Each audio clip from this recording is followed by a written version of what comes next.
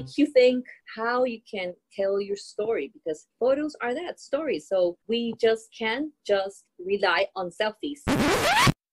Hello, and welcome to episode 5 of Learn English with Amy, the podcast for intermediate and advanced English learners that helps you listen and learn more. My guest this week is Patricia Pulido, a professional photographer and entrepreneur currently living in Mexico City. My guest was born and raised in Colombia, but she's perfectly fluent in English. She's even okay with being called Patricia Pulido, American style, much to the dismay of her family. In addition to Spanish and English, she also speaks Portuguese, having lived here in Brasilia for several years. Patricia specializes in documentary-style family photography, and being trilingual and international, she works with clients around the globe. And she's just launched her very own online photography course. It's a step-by-step guide for organizing your family photos and videos in a way that is both practical and meaningful. The course is called Your Family Stories, Your Photo Legacy. I will link to it in the episode notes so you can learn more. So the theme of our conversation today features 2 related ideas. The first is memory keeping. That is the act of preserving or keeping memories. The people who take on this work for their family being what my guest calls the memory keepers.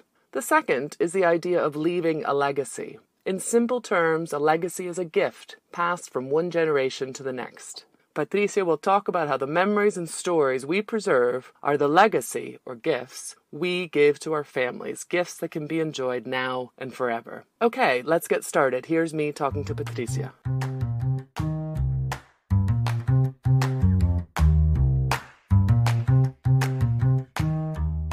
So I am Patricia Pulido in English, Patricia Pulido in Spanish. I've lived many years in the States, so it's very normal for me to say Patricia Pulido, which my family, when they listen to that, it's funny, but it's of course it's not easier. And where did you grow up? So I'm Colombian. I grew up in Bogota all my life until I was 25. Then I've been around the world.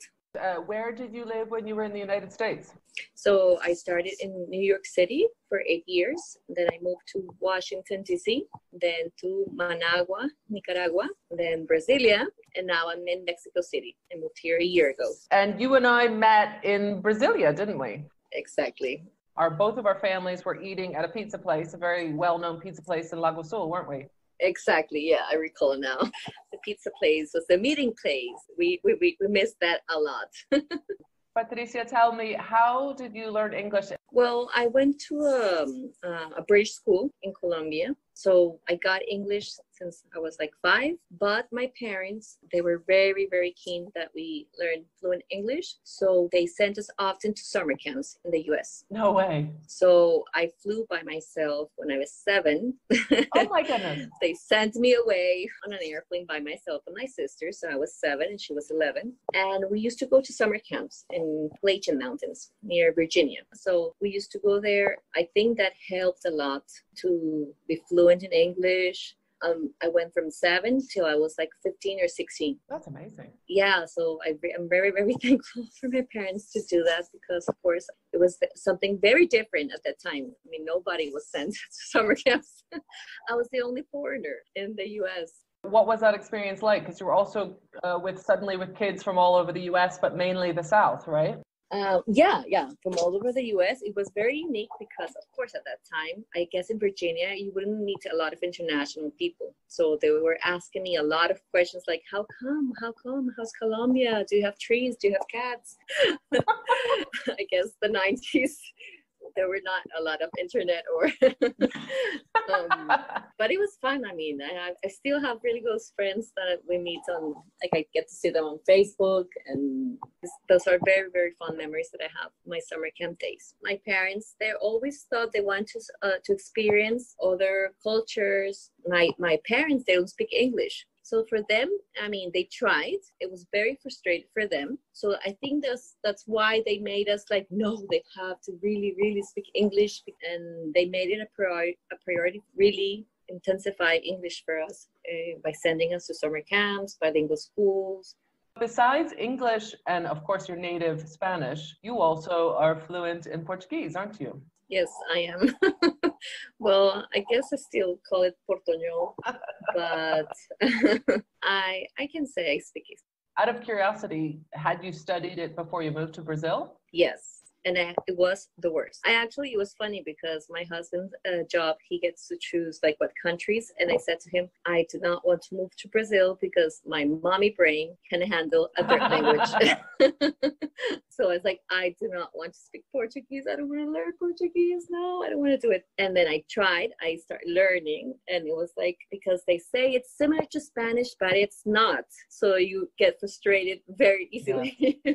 And then I made a point, like I started before moving, but then when I got there, I made a point, no, if I'm going to move to a country, I have to learn the language because I really don't like to depend on people. So that's how I started. Like, I really want to learn. I wanted to work. I'm a photographer, so I wanted to work with local people too. I think having local friends is important. So that's why I got to learn. Did you study at the university here? I studied private lessons and in like a small group. And then I went to college there. I started doing photography at ESB. And I talked to the dean and I said, like, let me get back here in 6 months when my Portuguese is better. And he said, no, you're starting next month. You just have to go. So I was studying, but I was going to study photography in Portuguese. So that felt very, very challenging. And I ended up doing that. And it was a bit frustrating for me because I'm very chatty. I'm very opinionated. I like to talk. And I couldn't express my hands. But I think that was a very good experience. That's how I got my Brazilian friends. That's how I emerged in the language by listening to photography in Portuguese all day. You, as we say, jumped in at the deep end, right? You went right into the course, and that forced you to learn all that and to engage with people. And like you said, that was your way to make local friends. That's amazing. Yeah, no, at the beginning I didn't want it, but that's how it went, and that's how I kept, and it worked out. And so when you moved here, the kids were pretty young, and then you had already worked in photography, I think, right? I was starting to do photography. I started photography 2014 and I moved to Brazil 2015. So I was pretty new, country, a new language, a new profession that I decided to move to. So it was very challenging, but I think it paid off. So you were working as a photographer here and doing a lot of family events, everything family related. Tell me about your latest project. So then, like I said before, on 2014, I started photography, and then I realized my style is very documentary. So I don't do posts like go there, pretty scene, or let's go to a park. I do documentary style storytelling sessions. So what I do is that I go to homes, document their routines, make sure that mom is in the picture, the memory keeper, yeah. it's in pictures. So I document the real life. So what's happening, your routines. If you want to go to the pizza place, I'll go with you. So I'll make sure that those memories are preserved. And then in 2017, I realized, okay, the photographer can be following us all year, right? So we need to preserve our memories, the ones that we capture with our own camera, intimate moments. So then I decided to become a photo organizer, and I started making sure memories were preserved, of like getting those photos out of your phone. Photos are meant to be printed. So that's why when I started helping families to create those photo books, to convert the clips into home movies, preserve, make sure those pictures, those videos are not lost because we think they're in the cloud or because we think they're fine in our phones. But I mean, losing photos, it's heartbreaking. I've seen stories that, I thought the external hard drive was fine, but we need to make sure, external hard drives don't last all our lives. So I made an admission that I wanted to help families preserve their photos. And then I did one-on-one sessions, helping families with a specific, but then last year I made it a priority to do a project to teach a course that will help you to have a workflow, what to do with your photos from the moment you take the photo to preservations. And preserve is printing your photos, telling the stories in yearbooks, what's your story, what's your visual story from January to December. And video for me, it's I just love video. That's why also I offer video in my family sessions. And I want to teach people to save their videos. How can they compile the whole movie so they can have family date nights watching together? So that's why I made it a priority. I love what I do, taking pictures and helping preserve other people's pictures. How do we check out the course? It's online now, right? Yes. So it started this week. It's online. It's a private Facebook. So it's not only a video that you follow, but it's also like a group coaching, because I will be there on a Facebook group answering all your questions. And the way I did the course is by section. It's literally first sections, how you can document better, and how to select your favorites, how to create a photo book, and what to do with your clips. So it's very specific, I hate wasting time. So it's very specific for people that don't have time, because the reason we don't select our photos is because we don't want to. It's because time, it's not on our hands, right? Yeah. It's a time issue. I mean, we all want to preserve our memories, but I made it a priority to really, really work on what can work for us. So people save their time and manage their digital library with 20 minutes a week. I guess it's a perfect time to be offering things online, isn't it? Given that there's a global pandemic. Exactly. So then this project I started a year ago, and then when all these crazy things happen, it's like, okay, I'm gonna sit down on my computer and make this happen. So yes, not all things are bad in 2020. No, it's true. We have to adapt, don't we? But I also have one-on-one sessions online where I have programs that I go into your computer and I can work your mouse. So I have services that I can help people organize their photos, everything I'm in Mexico, and people could be anywhere, and I can also help them remotely. That's fantastic. And I'm guessing that it's overwhelmingly, if not entirely, women who are your audience, right? Or your customers. Yes, I think, I don't want to segment, but of course, we moms, the women, that's my clients, but I really get excited when a dad gets involved. Oh my God, you're excited. Yes, you're the memory keeper. I call them memory keepers. We are the memory keepers because we are the ones that take the pictures, but we need to make sure we're also in the picture, right? Exactly. So what is your advice for actually getting the mothers into the photos? Do you have like a time where you actually talk to a husband or the rest of the family and say? Yes. I think my favorite section is called meaningful documentation. And it's a section where I make you think how you can tell your story, because photos are that story. So we just can't just rely on selfies. Yes. Selfies are great, selfies are fun, but we just can't rely on selfies. We need to tell the story. We need to make sure we're part of this story. So I have a lot of tips to really do our meaningful documentation on this course. I give a lot of tips. I also have technical tips, because right now our cameras are on our phones, and we need to know how our phones work so we don't get frustrated with our photos, and it's easily accessed. We have access to a camera that can tell a story just by flipping their phones in 1 second. So it's really the technology that we have in our hands is a blessing. Like you say, for someone who's they are time starved, they don't have enough time, and maybe they're a little bit nervous about the technology. It's great to have, someone like you who has made it all completely practical, step by step, and it can reassure them as well as learning how to tell their story. I think it's a real reassurance, yes, isn't it, to know that everything is safe, everything is backed up in 5 ways, or whatever your recommendation is. And also to have prints. I mean, I have not printed a photo recently. I don't print nearly as much. I need to, I want to. Yes.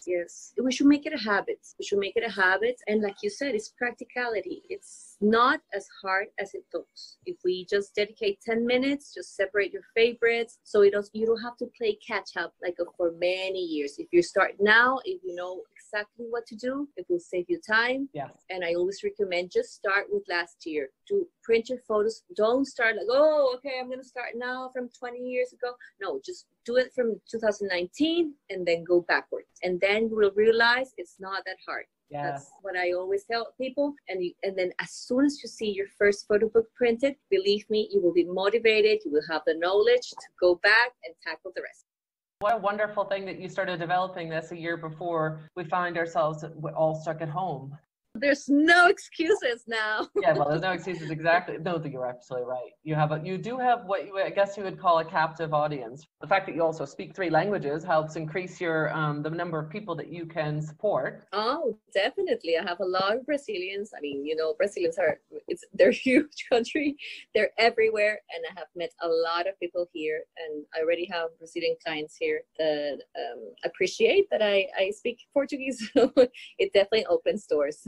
So definitely check out Patricia and her online course. You can find her on Instagram and Facebook at Patricia Pulido Photo. I will include this in the episode notes. In addition to hearing about her life and work, I wanted to know a little bit more about what Patricia finds confusing or difficult about English, even after all these years of speaking the language. And last but not least, I asked her to share her top tip, her best piece of advice for all you English learners out there. In English, is there a word or a phrase that you've always found really confusing?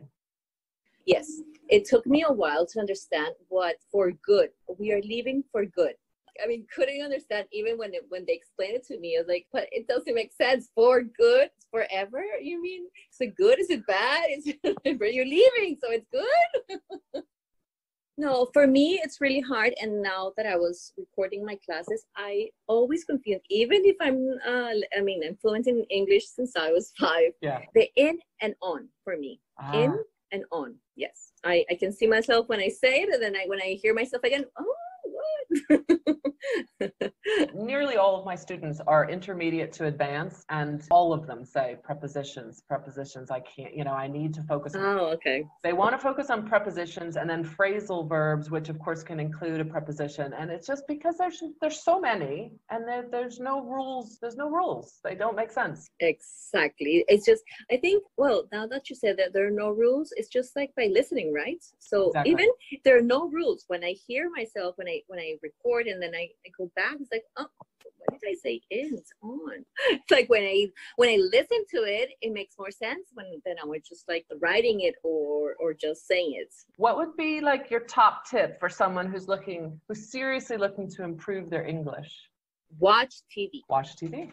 Yes, and I did that. I did that when I was very young. I did that with my kids when they were learning Portuguese. I did that with my kids when they were learning in English. They were very young, 2 and 4. They would complain, but it's like I said, no, you're watching TV in English. But I don't understand. It was really, really frustrating for them. And I was like, if you're watching TV, you have to. And it's funny because then years later, it's like, oh, Mom, TV is in Spanish. And they by themselves, they switch it to English. They might as well learn in English while they're just sitting down doing nothing. That's great. And so I guess there was no subtitles because they'd be 2 and 4, so they weren't reading subtitles. Exactly. Yeah, no subtitles.